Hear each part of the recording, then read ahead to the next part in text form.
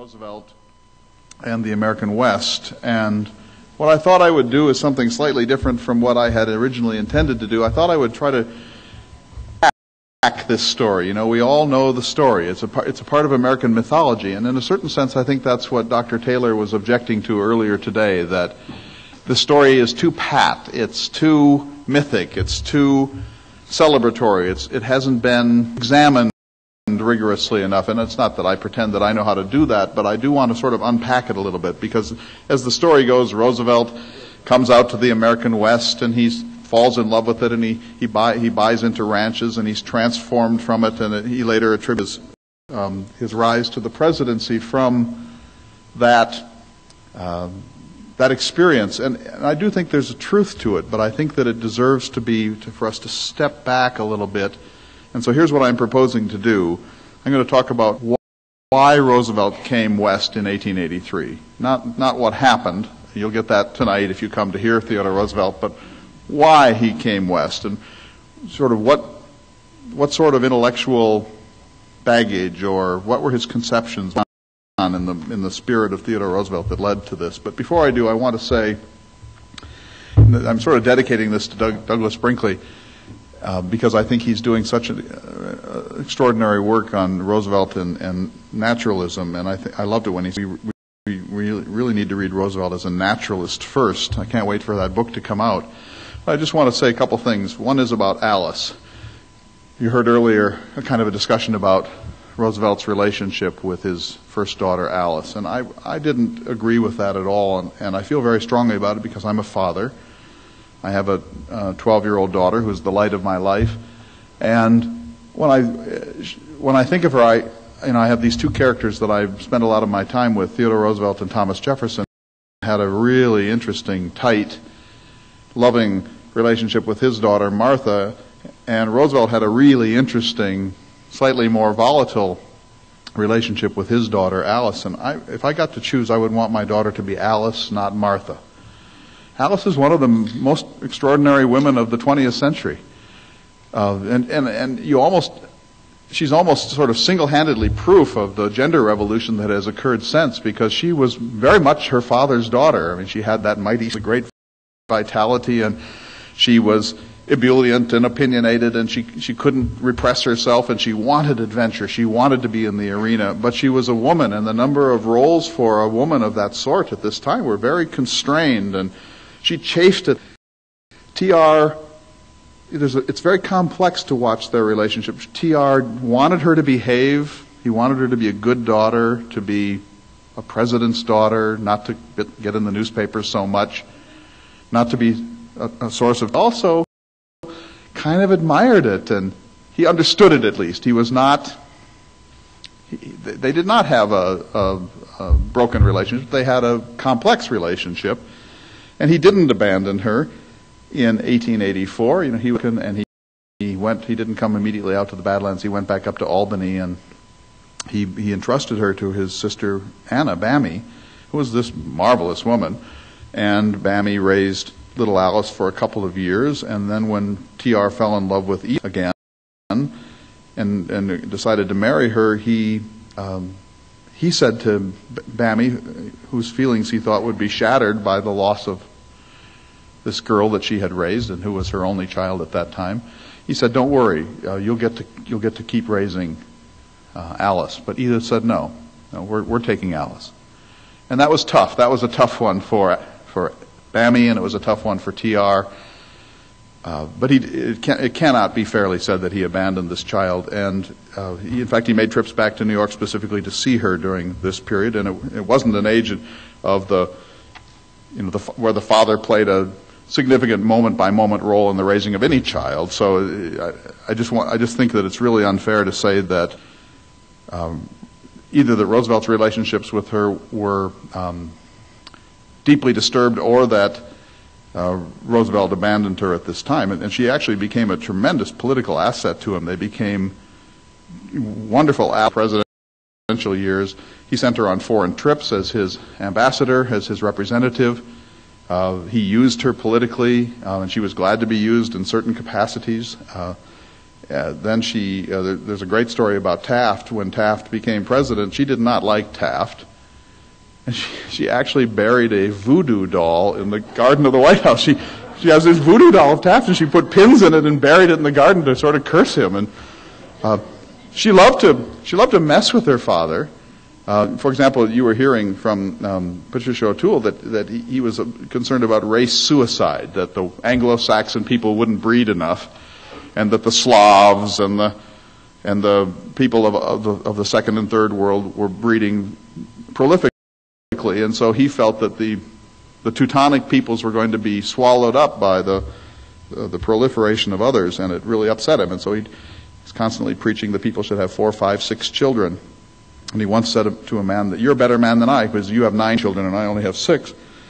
And so he preached to anyone who would listen about this question, the race suicide problem. And so Alice, bless her heart, and her pals formed the Race Suicide Club, in which they pledged not to get married or have children, just to mess with him. So I think it's a rich, lovely, complex, delightful relationship. I think they both thrived on it, even though they probably maddened each other to a certain degree. And then I just want about the death of Quentin. I don't think that when Quentin died in July of 1918 that T.R. became an anti-war advocate in any sense of the term. It did shatter him. It's a horrible story. He made sure that all of his sons got into the war and got to the front, and he desperately wanted to be there too. And Quentin, who probably was his favorite child, he certainly had a lovely fondness for Quentin. Quentin was one of the first aerial warriors, and he was shot down over Germany. And the news came to T.R. in retirement.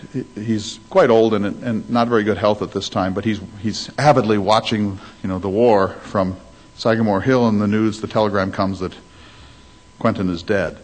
So, just imagine that.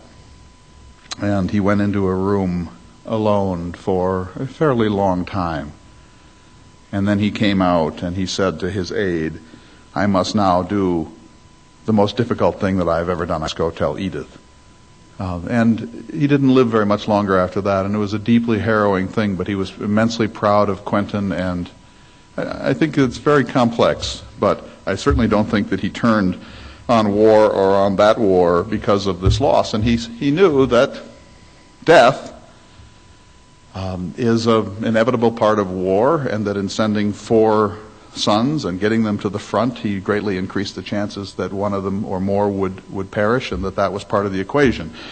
And in a certain degree, Roosevelt himself wanted to die in France. He had been so critical of Wilson that, just unmerciful on Wilson, really in an irresponsible way, I think. And then he said, when the war finally happened, he went to Wilson and asked if he could put together one more harum-scarum group of Rough Riders, a cavalry unit, and go to France. Georges Clemenceau actually wrote an official letter from France, requesting on behalf of France that T.R. be allowed to lead a command into the front. And I think at that point T.R. wanted to die in Europe and die the epic hero. And it really upset him that Wilson wouldn't do it. Wilson had good reasons in pure military terms and because of this enmity between them, but it would have been a nice thing for Wilson to go let T.R. die in France. And it would have been a really fitting end to this story. Anyway, I bring that up because I want to start with something that may be controversial, and I don't mean it to be. I really do deeply admire T.R., but let me say, Tweed started the day by saying if you aren't Roosevelt, it's pretty hard to understand Roosevelt. And that puts me in a really difficult position because I have to confess I've never killed anything willingly in my life. I haven't killed a pheasant, and I haven't killed a deer, and I haven't killed a rabbit, and I've killed a few things on the road by mistake, but I always lamented it. I'm sure that's not true of many men in this room, but I've never killed anything on purpose. And Roosevelt, and I'm using this term neutrally, I don't mean it to be a horrific term, but Roosevelt was a killer. And in some sense, he wanted to kill one of everything. Literally. He wanted to work his way up the chain of being. And he started with birds, and small rodents and things, and then he worked his way up. And when he got to Dakota, he went up to another plateau, and it began to be quadruped. He was here. He started with the buffalo, and then he wanted to kill a bighorn sheep, and he wanted to kill a mule deer and a white-tailed deer and antelope, and he sort of checked these things off. And then he got his grizzly bear out in Wyoming, and elk, and he wanted a mountain goat, and he just keeps working his way up into the more arcane and rarefied air of big game hunting. And then, of course, he gets a chance to go to Africa, where he really, just surrenders to it and kills not one of everything, but many of certain things. And then, something that Candace Millard was suggesting last night, he went to South America in part to keep killing. He wanted a jaguar and he wanted a peccary, and he had a hard time with those, but he did get some during the pre-ordeal phase of that journey. So, in a certain sense, I know this sounds kind of stark, but Theodore Roosevelt was a man who wanted to kill one of everything, including, may I say, a man. He sounds horrible, but Roosevelt wanted to kill a man at the top of the food chain. He had two chances while he was out here, and he wisely ducked both of them. He had a chance to join the vigilantes of Granville Stewart, and he and the Marquis de Morez went off on the train to Miles City, and they said to Granville Stewart, "Let us join your vigilantes." And the vigilantes were really serving two purposes at the time. They were rounding up horse thieves and desperados, but they represented big ranching interests as against small ranching interests, and there was kind of a class war, a Johnson County sort of war going on too, and Roosevelt and the Marquis really wanted to be a part of this because it seemed righteous and romantic and great adventure. And they, of course, they too had economic interests in maintaining the larger ranches. Granville Stewart wisely said, no, you're both too prominent to be in a vigilante group, and B, you talk too much. So this isn't good. There has to be a code of silence in this vigilante group, and neither one of you looks like a really silent sort of killer.